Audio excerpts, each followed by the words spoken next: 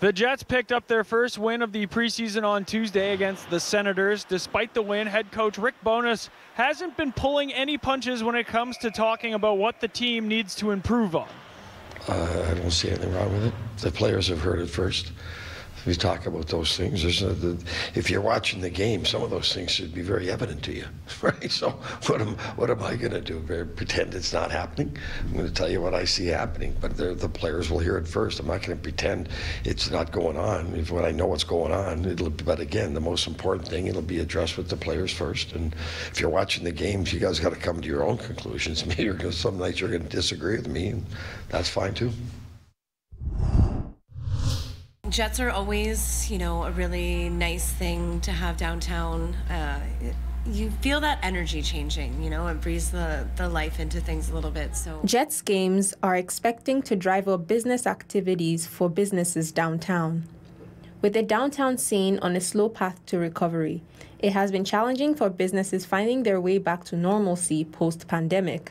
Mackenzie Robb, general manager at readies, says business activities are half of what they used to be pre-pandemic, and with jet seasons approaching, there is much to expect. Yeah, the foot traffic, seeing new faces, having new people in the building is always exciting for us. That's outside of our norm. We're definitely staffed and ready for it. I'm really excited to have some more people in here, and yeah, it's been a lot of months knowing that this season is coming, and we're excited. We're ready for it to come. Rob says they're hopeful for a greater turnout of foot traffic this season as opposed to last.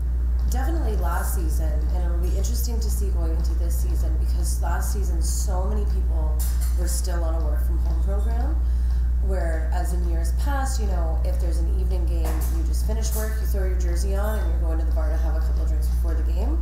Whereas when people were working from home, I found they were just kind of waiting until they absolutely needed to go downtown, so you were kind of missing out on the drinks or dinner before the game opportunities. She says she's optimistic that things will continue to follow trends of recovery as she continues to see positive changes week after week.